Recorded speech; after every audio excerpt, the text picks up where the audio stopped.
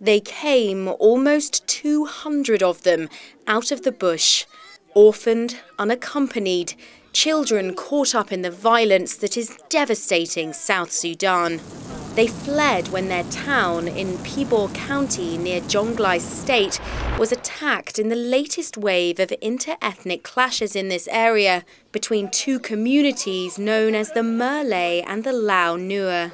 Many of these Merle children's parents were killed or separated from their families, caught up in the estimated 50,000 people who fled the area, fearing for their lives. Kouider Zerrouk is one such mother. She ran from her village as it was attacked and was separated from her children. Now she's searching for them, hoping they are alive. I have lost 3 children in the bush, and I don't know whether they are alive or dead. I came here to look for them.